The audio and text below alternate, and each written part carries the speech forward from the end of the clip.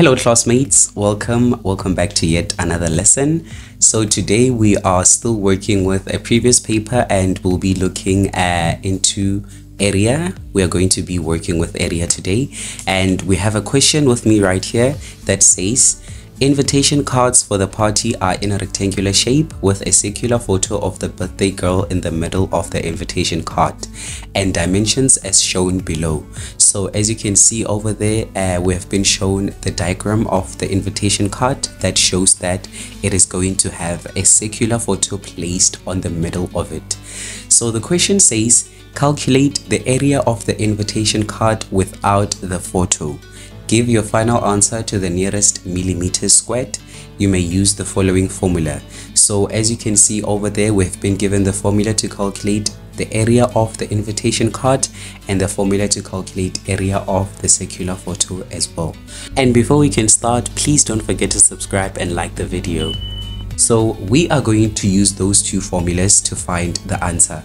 We are going to start with the invitation card. We are going to calculate area of the invitation card, and the formula says area equals to length multiplied by width. This is the area that has been given to us over there. So all we need to do is just to substitute and get the answer.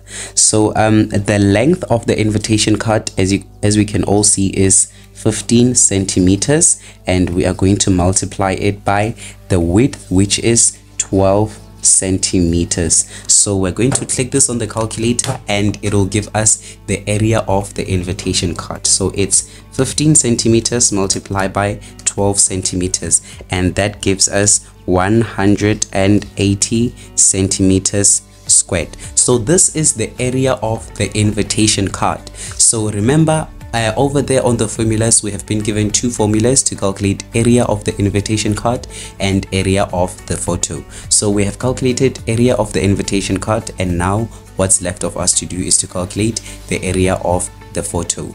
So the formula says that area equals to area of photo equals to pi multiplied by radius multiplied by radius. So even on this one, all we need to do is just to substitute and then get the answer. So pi, as we all know, pi equals to 3,142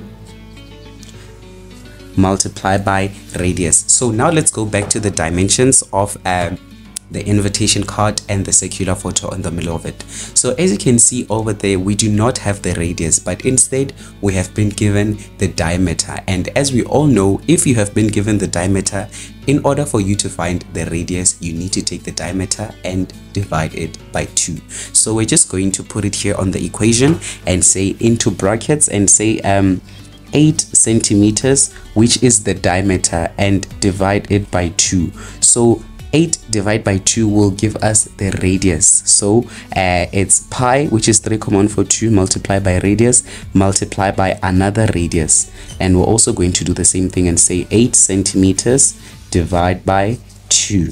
So now we are going to work with the brackets, and 3,142 will just remain as it is, multiplied by 8 centimeters divided by 2. We all know it equals to 4 centimeters, and then this one, it is also going to be 4 centimeters. So now we can click the whole thing on the calculator, and because we have the pi, we have the radius, and we have the other radius, so it is going to be 3,142 multiplied by 4 multiplied by another 4, and it gives us a total of 50,272 centimeters squared. So now we have the area of the invitation card, which is 180 centimeters, and we also have area of the circular photo that will be placed on the middle of the invitation card, which is 50,272 centimeters squared.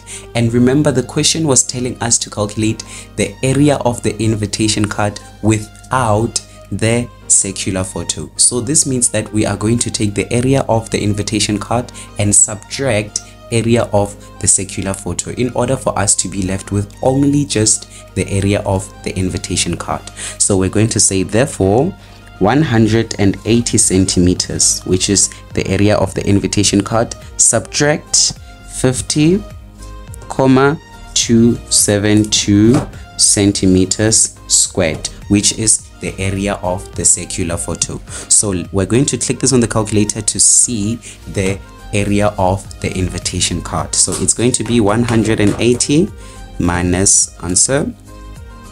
That gives us a total of 129,728 centimeters squared. So this is the area of the invitation card without the photo. But then remember, the question was also telling us that our answer should be given, our final answer should be to the nearest millimeters squared. And as you can see here, our answer is in centimeters squared. So this means that we have to do what? We have to convert from centimeters squared all the way to millimeters squared. So please listen to this part very carefully. What I'm about to explain is very important. So since we are converting centimeters squared to millimeters squared, we are converting the area. I know that when we convert from centimeters to millimeters, we multiply by 10, right? So this is how we're supposed to do it. We're just supposed to take it and multiply by 10. But because we are converting centimeters squared to millimeters squared, this means that we are going to multiply by 10 squared. Like what you guys need to know is that every time you are converting area, you have to put square on whichever units that you have to use in order to make the conversion. You need to put the squared because we are working with the area, and as we all know, area should always be written in squared. As you can see, I've written it in squares everywhere where I have written it. So area, since it is always supposed to be written in squared, even when we convert, we supposed to do what? To put the squared on the calculator. So we're going to say 129,728 multiplied by 10 squared, and that gives us a total of 12,972.8 millimeters squared. So this is the answer, but it is not our final answer because they said that we should give our final answer to the nearest millimeters squared.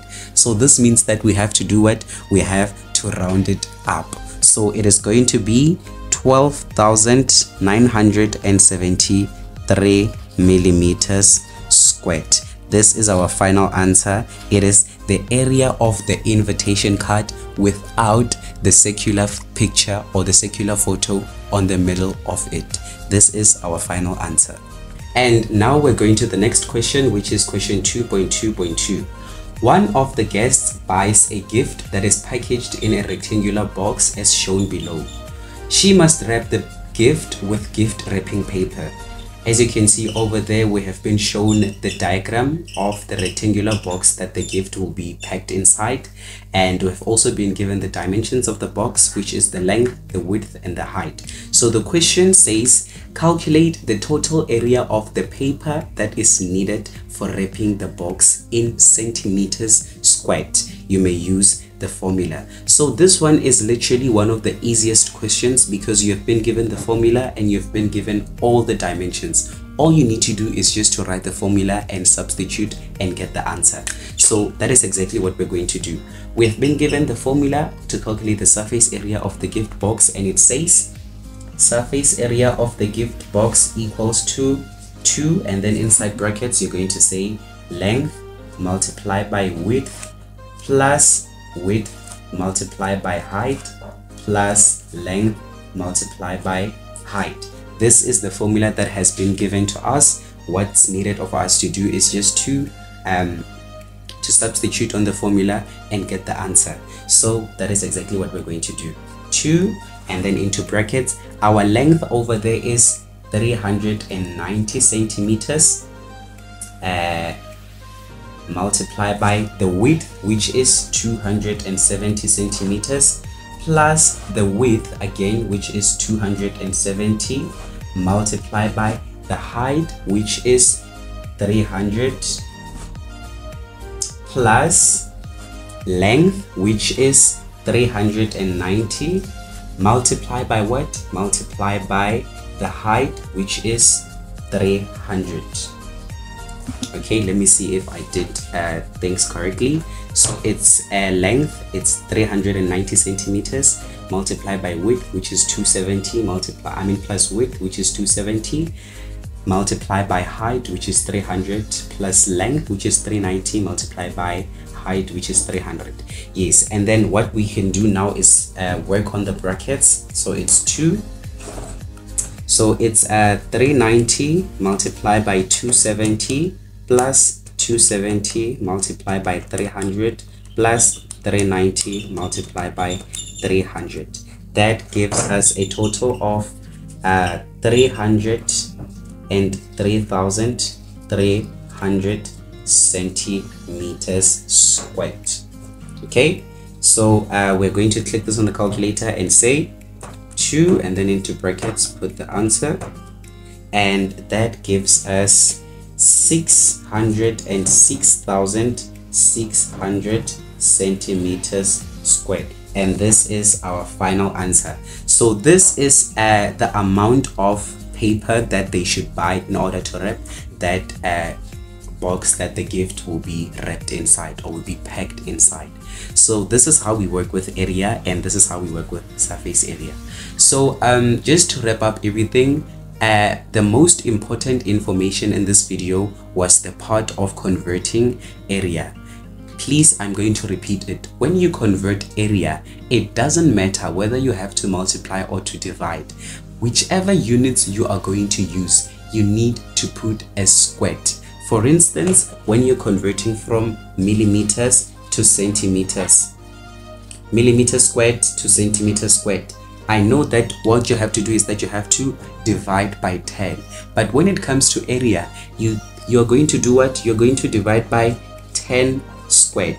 Always when you're working with area and you have to convert, whichever units you use, as long as you're converting area, the final answer of area, you have to put the squared here. And if we were talking about the volume, you were going to put what? You're going to put a cube. It was going to be 10 cube. I don't know if this makes sense, but I hope that you guys understand what I'm trying to explain here, and I hope that from now on you guys will not make any mistakes when you encounter such questions, and you will always get them correct.